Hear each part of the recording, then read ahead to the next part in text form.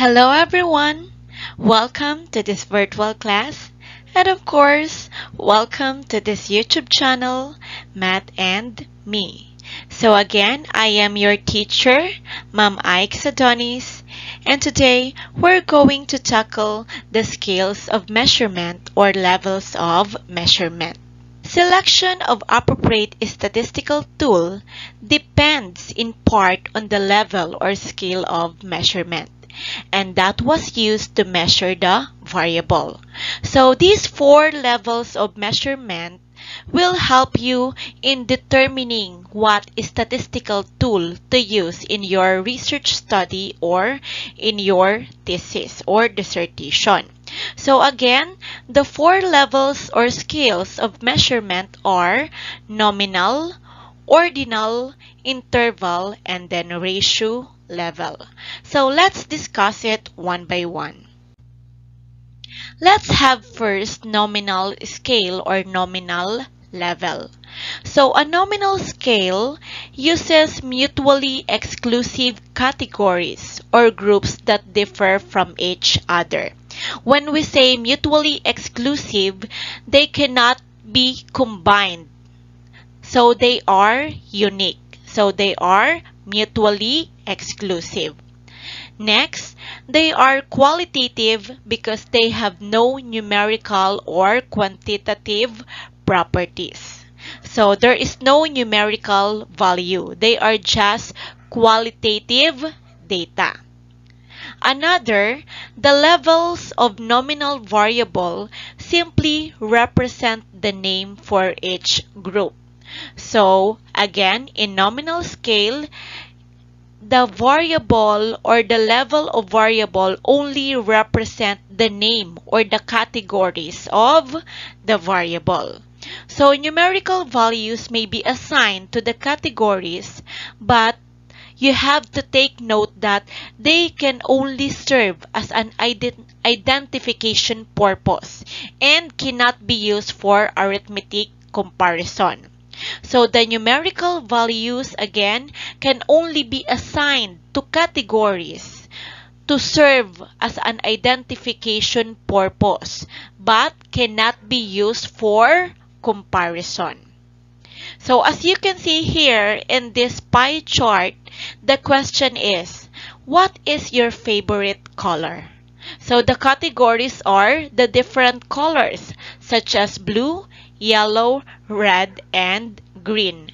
So 8%, 31%, 16%, and 45% are numerical values only assigned to serve as an identification purpose, but it is not used for comparison. Okay, so that is for nominal scale or nominal level of measurement.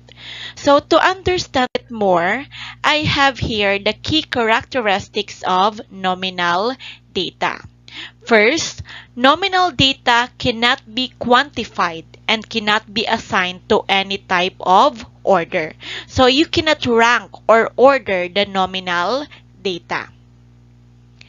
Second, the values of nominal data are only allocated to distinct categories. So they are just categorized but not measured. And third, those categories have no meaningful order. So again, nominal data or nominal variables cannot be cannot be ordered, simply categorized. Okay? So these are the examples of nominal data. So we have the gender. So we can categorize the group of people by gender. So we can categorize them as women or men. Hair color. We can also categorize the people by its hair color like blonde, brown, brunette, and black, and so others. The housing style. The marital status. You can categorize a person by its by his or her marital status, like married, single, widowed, separated, or whatsoever. And by ethnicity, like Hispanic, Asian, European, American, and the likes. So that is for nominal data. So I have a question. Do you think the license number is a nominal data? So if you can answer my question, please write your answer in the comment section of this video. So do you think license number is a nominal data? Okay, so I will answer that later on. Okay, so let's proceed now on the second scale or level of measurement. So we have ordinal scale or ordinal level. So ordinal scale allows us to rank the levels of variable being studied and therefore involve quantitative comparison. So going back to the nominal data, the variable are qualitative and not quantitative. But here in ordinal data, the variable are quantitative. So we can compare the variables and rank them. So in ordinal scale or ordinal level, we can rank the data or the variable.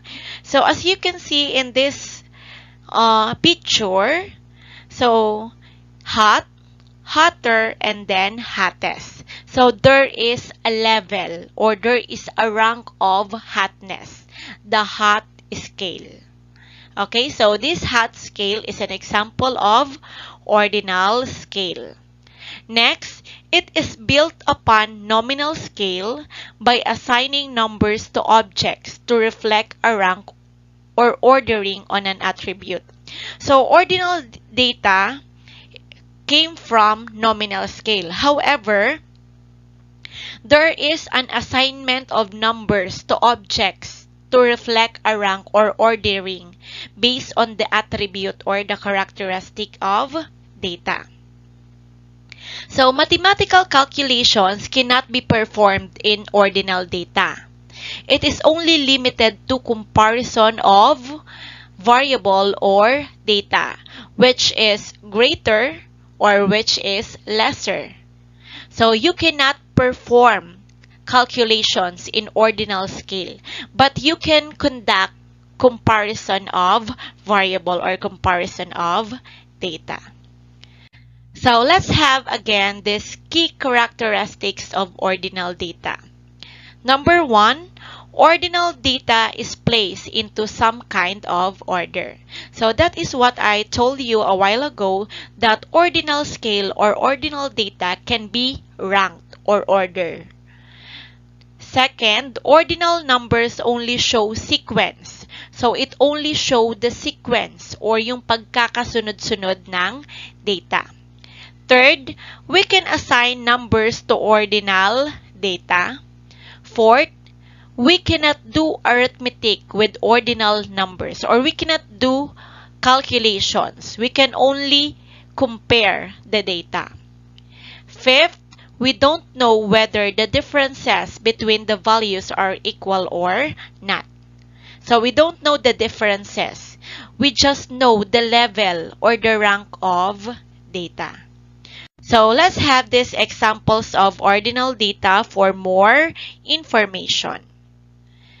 So the first, second, and third person in a competition is an example of ordinal data because there is a ranking, first, second, and third level in a competition. The economic status also represent an ordinal data because we have low, medium, and high economic status. The letter grades like A, B, C, and etc. represent an ordinal data because A represent the higher grade, B as the middle grade, C as the lower grade, and we also have F for the lowest grade. And for the educational level, we have elementary level, high school level, college graduate level, and postgraduate level. So that is ordered. And last example, customer level of satisfaction such as satisfied, neutral, or dissatisfied. So these are examples of ordinal data. So if you have another examples that you want to share with us, you can write the other examples of ordinal data in the comment section of this video. Okay, so let's proceed to the third scale of measurement, the interval scale or the interval level.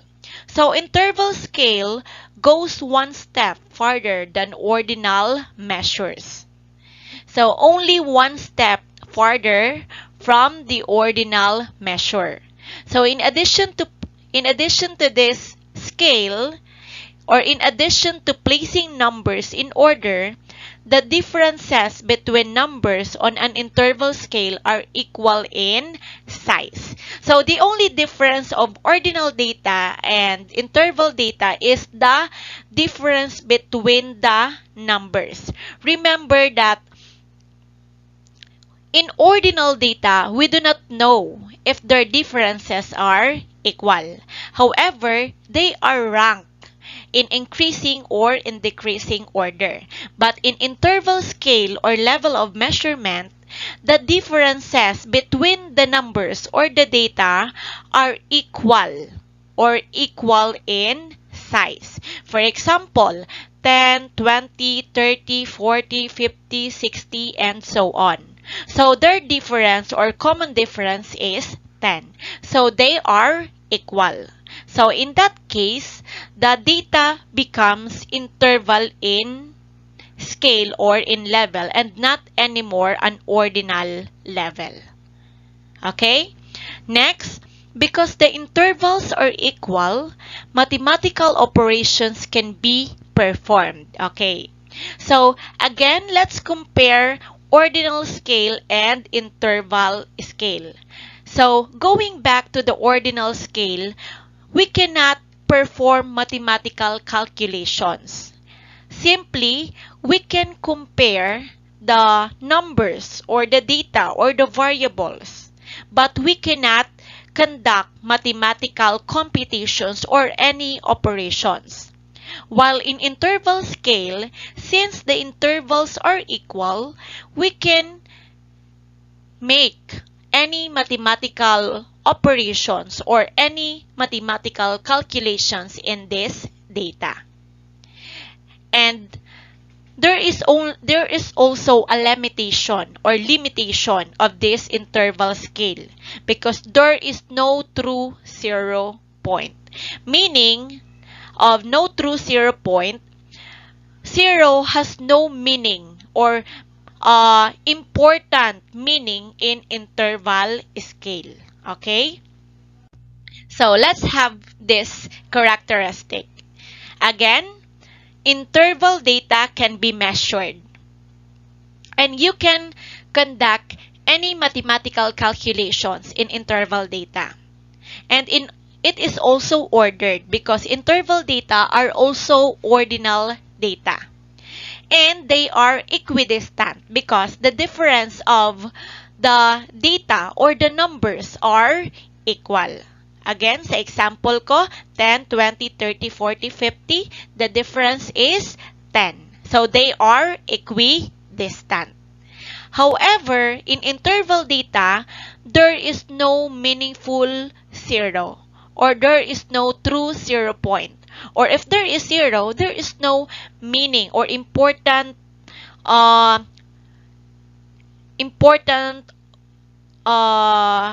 value of 0. There is no important value yung 0. So there is no meaningful 0 or there is no true 0 point.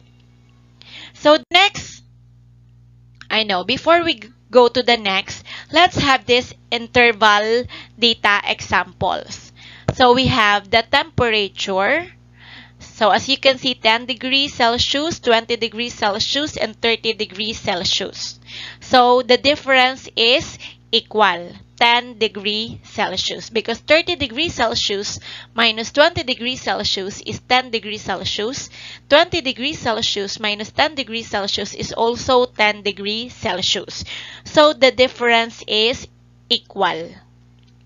Next, we have time, dates, acidity, and the IQ level. So that is example of interval level. So as you can see, there is no true 0 point, or 0 has no important meaning. IQ, is there someone who has 0 IQ level? So do you think there is someone na may 0 IQ level? I don't think so. So there is no true 0 point, okay? Next. So let's proceed to the last level or scale of measurement, which is the ratio scale. So ratio scale has all the properties of an interval scale, including nominal and ordinal scale. And this ratio scale or ratio level of measurement has an absolute 0 point. So as you can see in this figure, I have here a weighing scale, and this one I have here 0.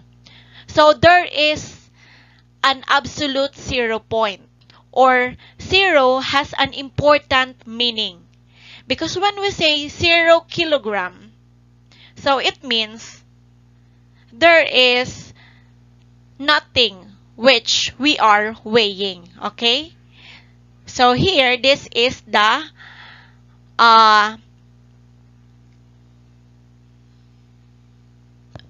initial unit, 0 kilogram or 0. So initial unit or initial kilogram. So there is an absolute 0 point. Because when we say 0 kilogram, it means you are weighing nothing. Okay? Next, because of the true 0 point, ratios can be calculated by dividing one by another. So you can calculate the ratio by dividing one number by another number. For example, a person who completes a task in 6 minutes is twice as fast as a person who finishes it in 12 minutes. So to get the ratio here, you will divide 12 by 6. So 12 divided by 6 minutes is equal to 2 or 2 minutes. So that is your ratio. Another example or examples of ratio scale of measurement are time, distance, weight, and height. Okay? So let's compare it, or let's summarize all the levels or the scales of measurement. So again, the 4 levels of measurement are nominal, ordinal, interval, and ratio level. So when we say nominal level or scale of measurement, the variables are categorized or named. While in ordinal level, the variables are named and they are being ordered. So in ordinal level, there is a characteristic of nominal level. In interval level, the variables are named, ordered, and proportionate interval between variables. So as you can see, interval level or scale of measurement has the characteristic of both nominal and ordinal level. And when we say ratio level, it contains all the characteristics of the 3 levels of measurement: interval, ordinal, and nominal level.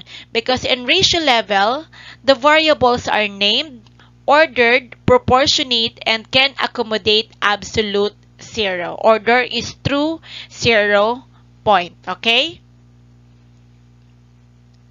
So that is how we summarize the 4 levels of measurement. So data can be classified into 2: qualitative or categorical, and quantitative or numerical. And under qualitative or categorical data, we have the nominal and the ordinal data. And under quantitative or numerical data, we have interval and ratio level of measurement. So this will be the end of my discussion. So before I end this discussion, by the way, so can you give us more example of each level or scale of measurement? If yes, please don't forget to comment the examples or your additional examples of the different levels or scales of measurement. We will be happy to see your additional information. Thank you so much for watching this video, and I hope you learned more about the 4 levels or scales of measurement. So thank you so much, and goodbye everyone.